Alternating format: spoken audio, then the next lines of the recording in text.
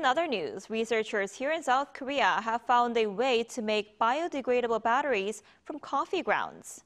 Our Cha Yun-kyung explains more.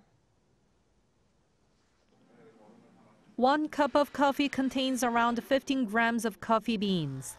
But almost all coffee beans are thrown away as coffee grounds, except for only around 0.2%. To find a use for it, Korean researchers have found a way to make eco-friendly disposable batteries made out of coffee grounds instead of plastic and metal.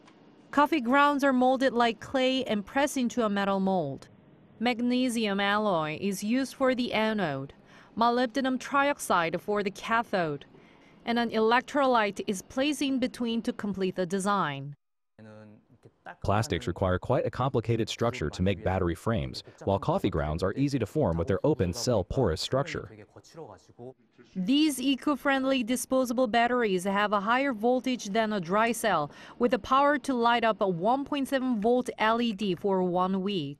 Most of all, they are completely biodegradable. Since they are made out of magnesium alloy and molybdenum trioxide, they easily dissolve in water.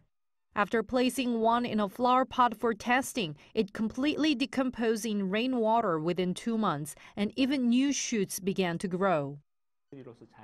It works perfectly as a battery. Furthermore, there is no need to collect the battery after its use, since it can decompose naturally.